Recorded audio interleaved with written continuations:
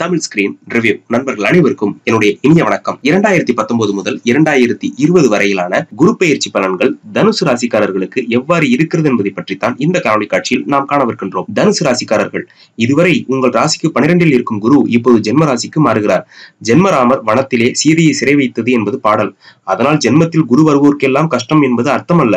ராமபிரான் கடகராசி, கடக லக்னத்தில் பிறந்தவர். கடகத்துக்கு குரு 6 மற்றும் 9 கூடியவர். 7ஆம் இடம் மனைவி ஸ்தானம், அதற்கு 12 கூடியவர். கடகத்தில் உச்சம் பெற்று, அதாவது மனைவி மகரத்து ஸ்தானத்தை குரு பார்த்த காரணத்தால் மனைவியை பிரிய நேர்ந்தது.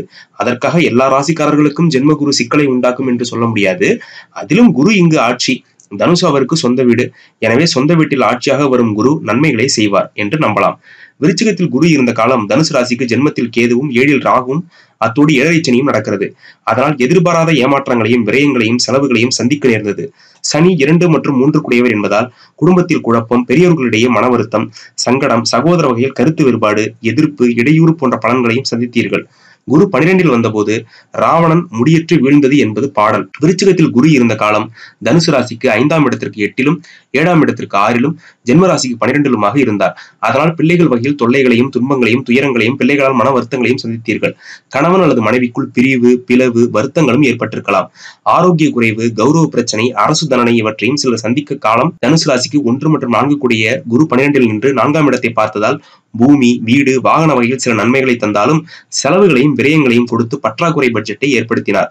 ஜாதக தசாபுத்திகள் சாதகமாக இருந்தவர்களுக்கும் புதிய வாகன அமைப்புகளும் கிடைத்தது. தனுசு ராசிக்கு 12இல் குரு இருந்தபோது 7 சனியும் நடந்து கொண்டிருந்த காலம் என்பதால் மேற்கண்ட வகையில் சிலருக்கு இழப்புகளை தந்திருக்கலாம். சிலருக்கு குடியிருப்பு மற்றும் ஊர் மாற்றம், இன்னும் சிலருக்கு வேலை தொழில் மாற்றம் நடந்தது.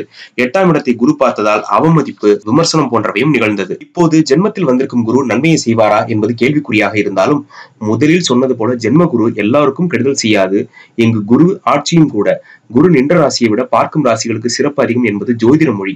அந்த வகையில் தனுசு ராசிக்கு வந்திருக்கிறார் குரு 5ஆம் இடத்தையும் 7ஆம் இடத்தையும் 9ஆம் இடத்தையும் பார்க்கிறார். குருவுக்கு 5, 7, 9 ஆகிய இடங்கள் சுபஸ்தானங்கள். ஜென்மகுரு உங்கள் திறமைகளை வெளிப்படுத்த நல்ல வாய்ப்புகளை உருவாக்குவார். புற்றில் உறங்கி கிடக்கும் பாம்பு சீறி வெளிவருவது போல உங்களுக்குள் புதைந்து கிடக்கும் அறிவாற்றலும் சாமர்த்தியமும் வேகத்தோடு வெளிப்படும். சோதனைகளை கடந்து சாதனைகளை படைக்கலாம். அதனால் பேரும் புகழும் சீரும் சிறப்பும் அடையலாம். கௌரவம், கீர்த்தி உண்டாகும். அந்தஸ்து உயரும். செயல்பாடுகள் புயல் வேகமாகி மேன்மையடையும். பைத்தியக்காரனுக்கு பின்னால் 10 பேர், பணக்காரனுக்கு பின்னாலும் 10 பேர் என்பது போல பதவியாளர்களின் பின்னாலும் 10 பேர் அமைவார்கள். அந்த வகையில் பதவி யோகமும் அமையும். 5ஆம் இடம் புத்திரஸ்தானம். குரு புத்திரக்காரகன். எனவே புத்திரஸ்தானத்தை புத்திரக்காரகனே பார்க்கிறார். நீண்ட காலமாக வாரிசு இல்லாமல் வருத்தப்பட்டவர்களுக்கு வாரிசு உருவாகும். ஏற்கனவே பிள்ளைகளை பெற்றெடுத்தவர்கள் பிள்ளைகளால் பெருமையும் பலனும் அடையலாம்.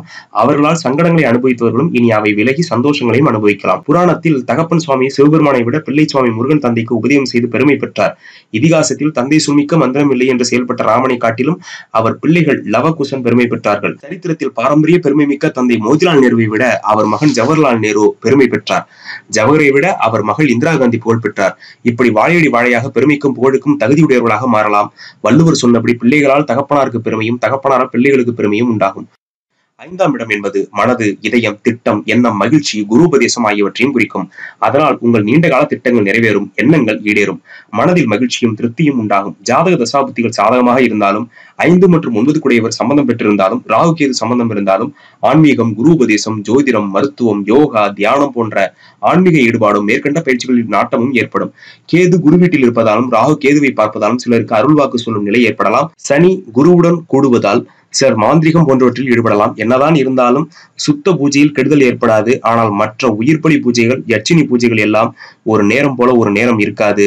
முறை தவறினால் தன்னையே அழித்துவிடும். வளர்ப்பு நாய் வெறிப்பிடித்தால் வளர்த்தவரையே கடித்துவிடும் போல. 7ஆம் இடத்தை குரு பார்ப்பதால் திருமண தடை விலகும். ஆண்களுக்கும் பெண்களுக்கும் திருமணம் கைகூடும். திருமணமான தம்பதிகள் கணவர் அல்லது மனைவி பேரில் புதிய தொழில் ஆரம்பிக்கலாம். சொத்து சுகம் சேரும். புதிய வேலை வாய்ப்பும் அமையும். சிலர் கூட்டு தொழில், சைடு பிசினஸ் ஆரம்பிக்கலாம். ஜாதக தசாபுத்தி காரணமாக ஒருவரை ஒருவர் புரிந்து கொள்ளாமல் பிரிந்து வாழும் தம்பதிகள் குரு பார்வையின் பலனாக இணைந்து வாழ வழிபிறக்கும்.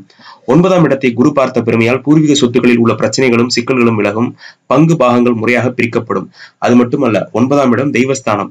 குலதெய்வமும் அதன் எல்லையும் தெரியாமல் இருந்தவர்கள் இந்த குரு பயிற்சிக்கு பிறகு 5 மற்றும் 9ஆம் இடங்களை குரு பார்ப்பதால் குலதெய்வ பெயரும் இருப்பிடமும் தெரிந்து பங்காளிகளுடன் சேர்ந்து போய் பூஜை போடலாம். இஷ்ட தெய்வ வழிபாட்டு முறைக்கு தீட்சையும் குரு உபதேசமும் கிடைக்கும். சிலர் தெய்வ திருப்பணி கைகாரியங்களிலும் கலந்து கொண்டு பொறுப்புகளில் பங்கேற்கலாம்.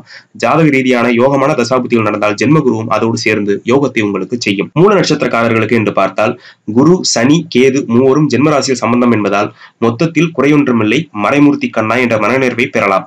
அவசரமான பயணத்தின் போது வேகத்தை தடுப்பது போல குறுக்கீடுகளை கடக்க வேண்டும். கடையனூர் அருகில் கிருஷ்ணாபுரம் சென்று ஜெயவீர அபயஹஸ்த ஆஞ்சநேயரையும் அங்கு சமாதியாக உள்ள பிரம்மச்சாரிகளையும் வழிபடலாம். பூராட நட்சத்திரக்காரர்களுக்கு என்று பார்த்தால் பொருளாதாரத்தில் வளர்ச்சியும் திருப்தியும் இருந்தாலும் பாதிப்புக்கு இடம் ஏற்படாது.